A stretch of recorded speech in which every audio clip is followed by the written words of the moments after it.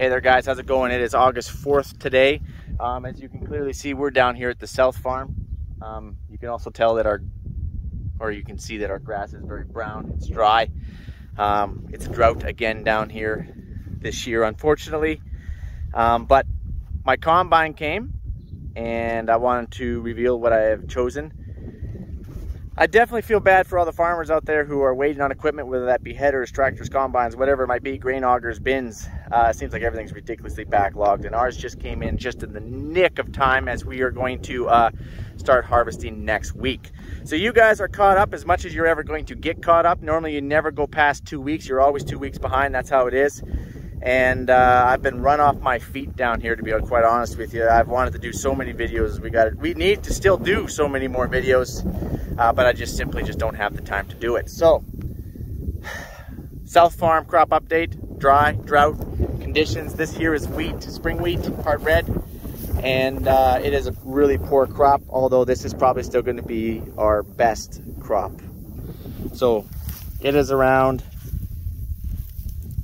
shin height. It's very short. We hope this runs around 10 bushels, which I guess is still better than last year. Our cereals ran 4 bushel last year. Our lentils ran 2 bushel last year. We still had to cut it to get our seed back. We're going to be doing the exact same thing. We hope for a little better. Hoping for 10 bushel on the cereals. Hoping, might not get there. And it's going to be back down to 2-3 bushel on the lentils, would be my prediction. And probably around 5 bushel on the mustard would be my prediction. So I always said we battle drought 8 years out of 10, and it's so true. We're drier than the freaking Kalahari Desert down here. Kalahari Desert gets more rain than we do, actually. And but you know what? We're always next year country until I guess there is no next year. But we make do with what we have to do to farm. We just try to adapt. And then I guess I should mention, whatever the drought hasn't taken out of the crop, the grasshoppers have taken the rest. We've had grasshoppers in some fields near biblical proportions, okay? Like you're walking it, the ground just moving with hoppers. Like it's like a war zone when you're driving down with the trucks. Like you're not quite to the windshield wiper yet, but when you're on the highway, it just looks like you littered gravel on the highway. It just looks like stones and rocks. It's just solid grasshoppers. And it makes the highway greasy, actually. Like it's ridiculous. Oh yeah, and I guess it's probably obvious, but we won't be running the Fendt Ideal combines this year.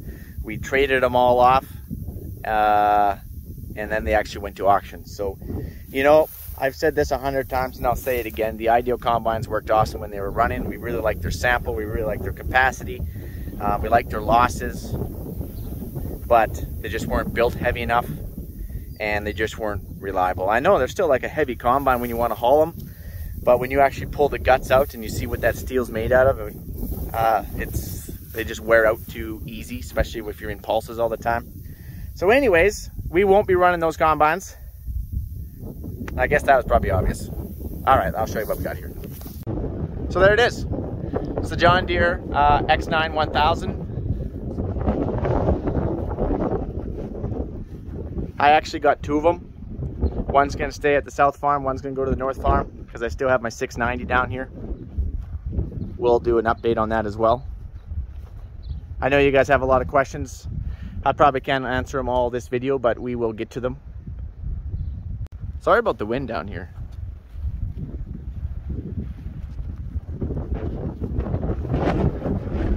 I opened up some shields so we can take a peek.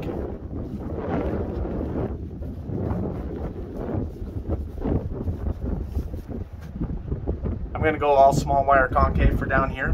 Got some filler plates. I pulled one filler plate off and I'm like, holy crap, how the heck do I put this stupid thing back on? I gotta still figure that out.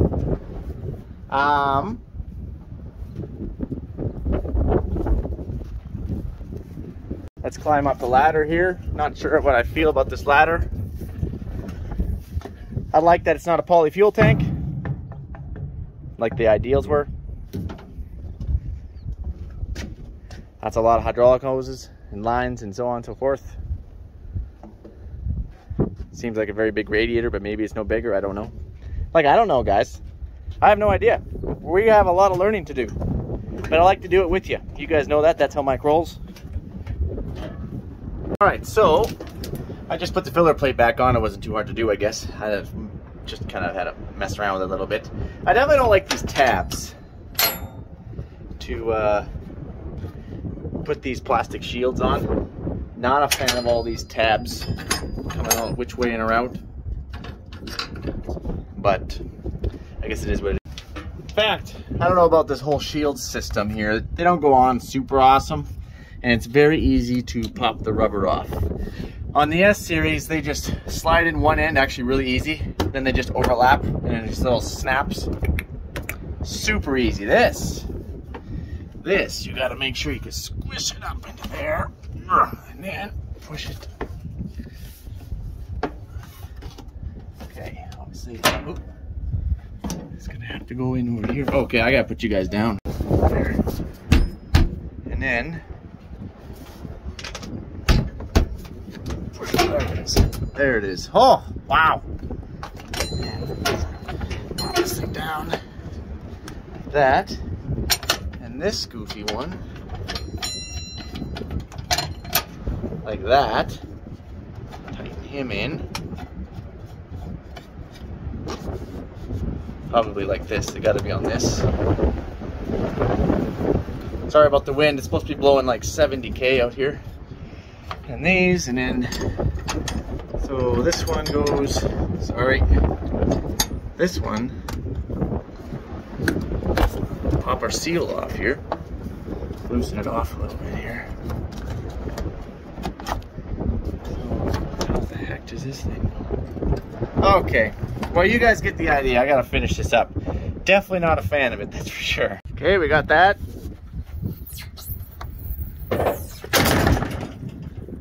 Close these puppies up. Oh boy, I got some pretty good shocks on here, which is good. Or I gotta eat more. And this just folds up. Oh. Perfect. All right, so that's kind of the gist of it. We'll do a much more thorough review. Oh heck, we're gonna have lots of videos of it. So this is our rock trap. Opens a little bit different than the S series.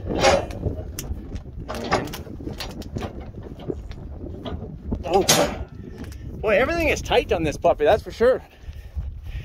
One of the things I don't like is they went to steel. I told you that before. I wish they would have stayed cast bars. But I am looking forward to running it. I am looking forward to putting it up beside the S series. So yeah, I just started the combine up here. I'm just gonna do a little summary and kind of conclude. I have to head up to the North Farm here yet this afternoon, so I gotta speed this up. So yes, I did get the two 1000s. One's gonna stay here, one's gonna go north. My family, actually, they went S series. We also picked up some more used S series as well. I think my older brother Terry picked up another one, Dad picked up another one, so we'll be running 8 down here. S series and 1X, and then 1X up at the North Farm. That's kind of how it's all going to shake down. You probably got a lot of questions like, Mike, why did you choose the John Deere? Well, I really kind of wanted to do the twin rotor deal. I kind of wanted to try that again, and I know New Holland has had a twin rotor out for a lot longer time and probably had that thing perfected by now. But when you're trying to trade out of combines and you want to do a combine deal and a trade, you're way better doing everything together. All the combines for one color. If you're going to pick and choose, it's going to cost you way more money because you don't get the discounts. You know, you can trade 6 combines for 6 combines type deal. Not like, well, I'll trade you 2 combines here and I'll trade 1 combine over there and I'll trade 4 combines over there. It doesn't work like that. Normally it's always a package deal, and it's better to do a package deal. So that's the reason why we went green. And then the other reason why we went green as well is a lot of times it comes down to who wants your trades. Who's going to pay you the most money, I should say, for your trades. So is C&H going to pay you the most money for your trades? Case New Holland. Is John Deere going to pay you the most money for your trades?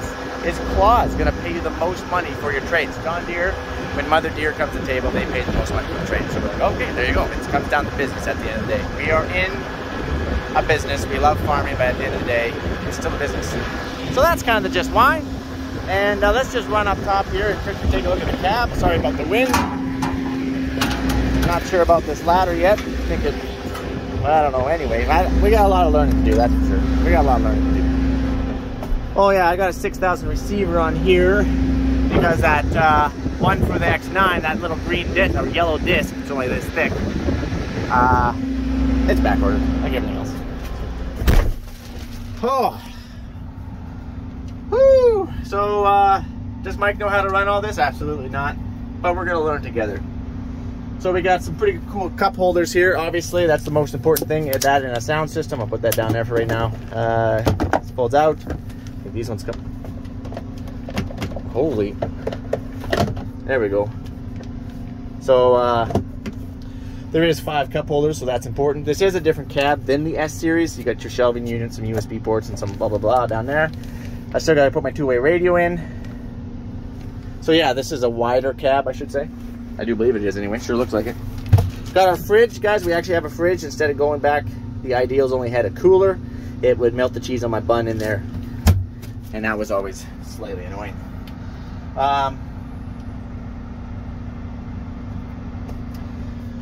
We have our side windshield wiper because combining in the rain is super important. That's something that I always wanted to do. Oh man, and then we got our radio up here.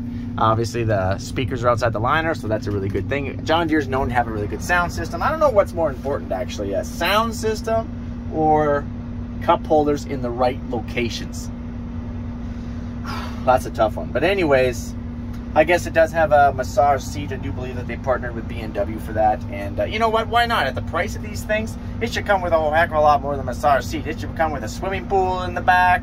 It should come with, I don't know, like auto features to wipe the smudges out of your windows, you know, blow the chaff off your feeder house. Anyways, I do look forward to running these things up against the S series. But you got to remember, we have no crop again.